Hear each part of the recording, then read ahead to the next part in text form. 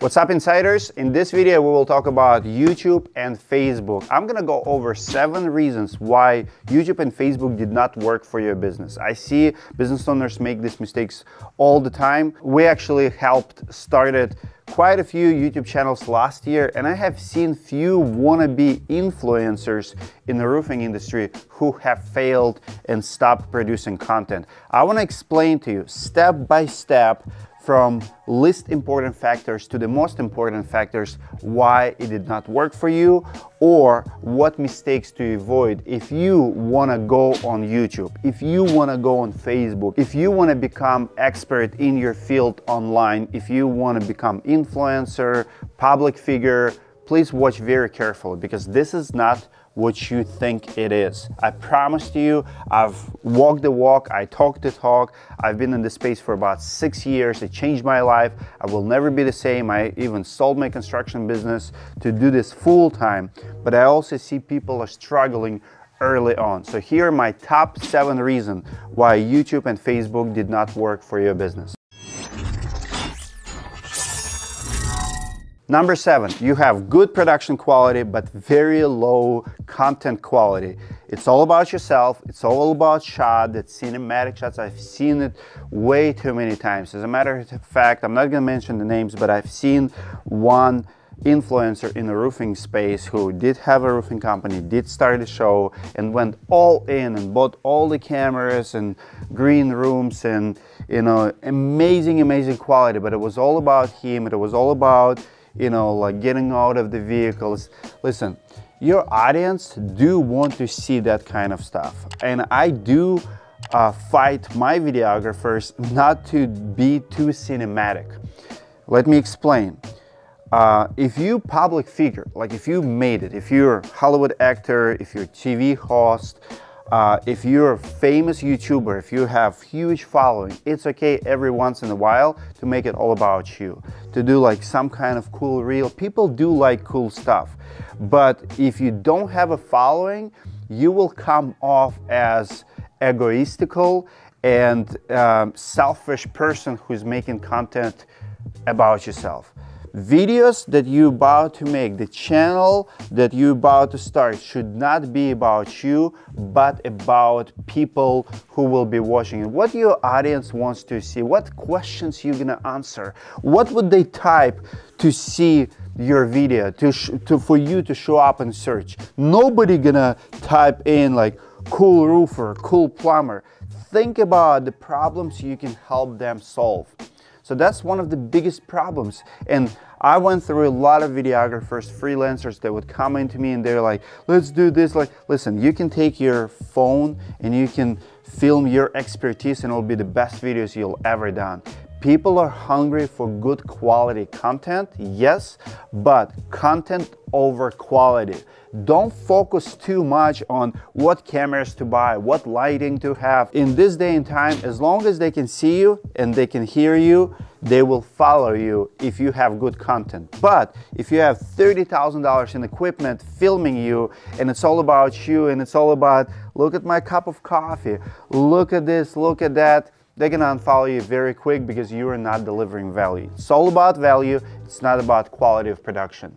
On the opposite of that, number 6 is very low production quality. So you don't have to be the best, you will never be the best, you know, because the sky is the limit when it comes to what you can do. But some people just don't put any energy at all to make anything good. Like, you know, if you want to film every single video just you walking on the street and people barely can hear you, well, they're also gonna unfollow you. At the very least, invest in good microphones, because mic and sound is the most important thing in a video, to be honest with you, because we do listen when we drive, and if they cannot hear you, they will skip, they will go. Nobody gonna try super hard for 30 minutes to try to listen to you. The audio have to be good and crisp. If you're filming on your phone and your phone is 20 feet away, please fix the audio problem. At the very least, you can put AirPods in your ears, so you know people actually can hear while you're far. They don't have to work very hard. And I see those mistakes with the young YouTubers very often, and if you fix that, I mean, I'm talking about $200 solution, you know, your quality will go straight up. So it doesn't have to be extremely good, extremely high budget, but it has to be decent enough for people to see you and listen to you. Reason number 5, you do not appreciate my time. If you starting podcast, if you starting show, if you starting reviewing products, and I've got this feedback early on many times too, you have to cut down to the chase. You cannot talk about your guests or your sponsors or how many episodes you've done. Nobody cares about that. If I'm tuning in to you, like first 15-20 seconds is the most important. Recently, I was listening to Mr. Beast keynote, and he was sharing his tips and tricks how he does it. And I remember he explained he has this one video where bounty hunter was running after him. Video starts and he's like, in this video, bounty hunter chasing me. If he gets me, he gets, I don't know, $500,000. And he started running. First 5-10 seconds. If that squad successfully hunts me down before the end of the day, then you get this 100 grand. Run, run, run. And I'm thinking to myself and about my audience, most people, if they would have that budget to spend, if they have that agenda, we probably spend 3 minutes explaining. It's like, hey, in this video, here's the guy. We would make full introduction. Cut it to the chase. If you hook their attention to the point from the first couple seconds, people will watch it. And what I see a lot with the startup YouTubers, they start a podcast and for the first 3-4 minutes, there's zero value exchanged with the audience. It's, hey, welcome to 152nd episode of my show. I can't believe it's been this much. Well, it's all good, but it's also 1 minute of my time listening to your rant obsessed about your show. I did not click on that. I was like, well, let me tell you about my guest, but before we do, let me introduce you to my sponsors. Again, I don't mind you having sponsors, but I'm here for my selfish reasons. People are selfish. When we scroll, when we click, when we tune in, our time is valuable. Why did I click on it? Not to listen about your sponsors. Please respect people's time. It's very, very important. I don't have a rule how long videos should be. Golden time on YouTube is about 7 to 13 minutes.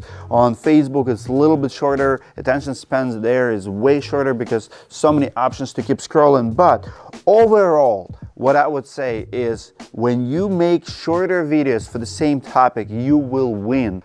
Be very cautious of the feedback and make videos as short as possible. Respect people's times. Reason number 4, you are making content for yourself, not for your audience. People will see right through it. So many people think that, you know, you can fake it before you make it. On social, you really can't. People see your intentions, people see your character, people see if you have audience best interest in mind or your best interest in mind. Like when I make my videos, I don't ask myself what's there for me. I always want to give 10 times more than I ever receive.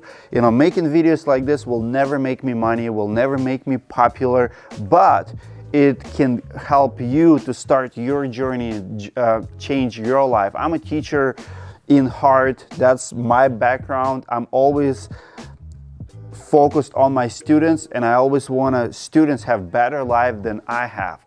I share everything I know, and my best advice is always free. If someone wants to do business with me, sign up for my private classes, courses, and stuff like that. That's totally normal. Like, my time is valuable. If someone wants to hire me, you know, I have products for sale as well, but I don't make videos to sell my products, and it shows, and people know it. People who know me closely and my audience know that this YouTube channel, this free advice, it's not to monetize but to educate.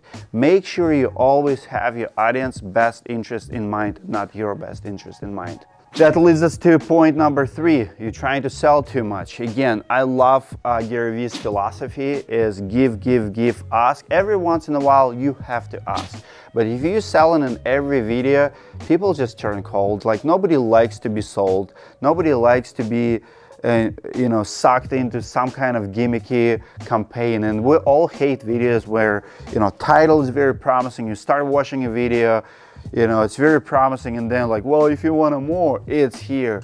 Well, unfortunately, you know, it's not very clean, it's not good business practice, and I don't recommend doing it. Have your audience best interest in mind, but also don't try to abuse the audience by selling in every video. And so many people starting their content game just to sell, and people see it. The best YouTubers, the best public figures, they are given the best advice for free, and people do choose to do business with them without them trying to sell them. Don't try to sell online, it just doesn't work. Second biggest reason why you're not successful on YouTube and it did not work out for you, because you're not an expert. Maybe you are too early.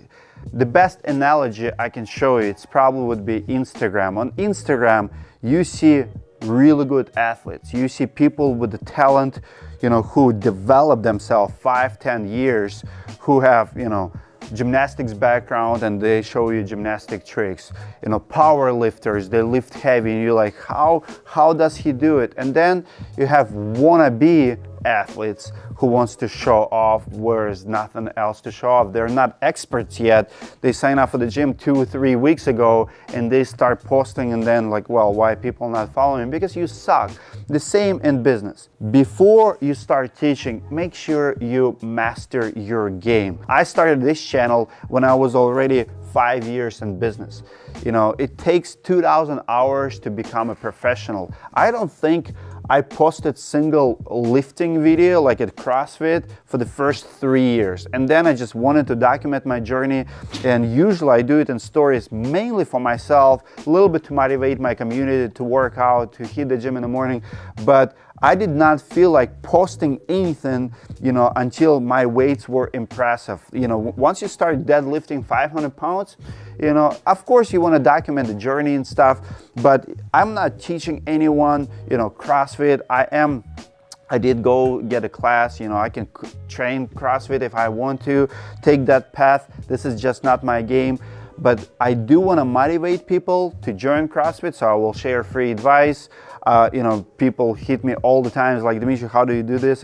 But again, I'm an expert in that field now because I've done it for 5 years. I'm expert at this because I've done it for 5 years. As a matter of fact, this Roofing Insights channel is, people ask me all the time, Dimitri, why are you not talking about commercial roofing? Because I'm not an expert. I will never talk about any topic that I don't know nothing about. I'm not a commercial roofer. I'm not going to talk about it. I do understand marketing. I do understand branding. I do understand business. I do understand accounting. I do understand, you know, how shingles are made and who makes the best shingle. I do understand common sense about homeowners purchasing a roofing system, and I can give really good advice there. That's my true expertise, and I think I'm a best at that game. I don't think anyone can review products better. I don't think anyone has background that I do in what I've seen. I can accumulate all of that in a form of advice to people. But so many people fail because you just want to give advice just to build audience, and it doesn't work that way. Think about one topic, one area. What would people want to pay you to learn from you, and make free videos about that. And number one reason why most people fail at YouTube and Facebook game, in personal and in business, because they just did not give it enough effort. I've seen so many people, like, my journey is very clear. In the roofing industry, anybody can do what we do. Social media and YouTube have brought me so much business. It's changed my life in my roofing company and Roofing Insights and everything I've done. I'm a different man today because of it. I've showed it to people, I've showed the journey, and nobody wants to walk. Everybody wants instant success. You have to put in the work. I love this book. If you're planning to start a YouTube channel, Daryl Eve is the guy to follow. Mr. Beast wrote preface to this book. One of the things that he explained, he said, your first 100 videos will suck. Well, the problem is nobody wants to make first 100 videos. Here's what most business owners think. They see that all attention and all people addicted to Facebook. They're like, okay, people are here now. I have to try it. They see that everyone's Googling and watching YouTube videos all day long. They're like, okay, I see that this is happening and I feel like I have to get in on it. They buy a camera, they hire a videographer, they do 3 videos and they're like, okay, we tried it, didn't work. Back to, you know, to whatever you were doing before. Maybe try billboard again, maybe go and print, maybe print a few more flyers? I mean, what are you gonna do? This is where action is. This is where all interactions, all the transactions are in the modern world is. And you think that making 3-4 videos really will make a difference? You should not even think about any decent following or any decent engagement for the first 100. I have made 750 videos just on this channel, and before that I made another probably 150 in my roofing business. It took me 2 weeks to record my first video, problem with the product that we were having and were refusing to install. 2 weeks. I keep editing, keep filming. Now I can make 5 videos a day, at least film them, and the guys will keep editing them for an entire week. If you go to the gym and you work out and you look at the mirror, you will not see the difference. But do that for 5 years, you will feel like you're a different man. And if you follow this channel, you can see the difference between 2022, 2015, and everything in between. Every year you can see the improvements. We build new studios, we change new cameras, we try new stuff. You will get better. You know, today we're getting 1,000 subscribers a month and probably going to be getting more of it, but we're focused on that. We're never done videos just to be popular. You know, our channel is not the biggest, but this channel is provide, 5-6 full-time jobs today. You have options. There's a lot of gurus, there's a lot of people on the internet you can follow, and you follow us for some weird reason, and we're grateful and thankful for your attention because we are here for you. And by the way, we have started many channels too. We did come to a lot of roofing companies. We trained them. We did high quality content. Every business, especially construction business, have to have at least 10 videos on their channel. It cannot be boring. It has to be professional. It has to be cool. It has to be nice. It has to be professional quality, business quality. I want to get to know you before I get to know you. But that's not even a YouTube game yet. That's just like a business card online. That's a very, very minimum that everyone has to do. But I want you to follow, if you're in the roofing industry, follow Eustace Roofing, follow Monarch Roofing, see what they're doing. Both, actually, company of the year. Both companies of the year understand this game. They're very consistent. They're educating consumers. They attract talent because they understand this game. Are they perfect? Absolutely not. They struggle like you struggle, but they're killing the game. So those are biggest reasons why it didn't work for you. Nothing to do with YouTube or Facebook. Those two are not going anywhere. Those two are here to stay. The question for you is, what are you gonna do about that fact that we are addicted to those platforms? We want to do business with companies we find there. Will we find you? And if you need my help, I'm gonna put my information below. I can help you with your YouTube channel. I'm not trying to sell you anything, but I will help you any way I possibly can. Give it a like, ask me anything on YouTube in comments below, and I'll see you guys in the next video.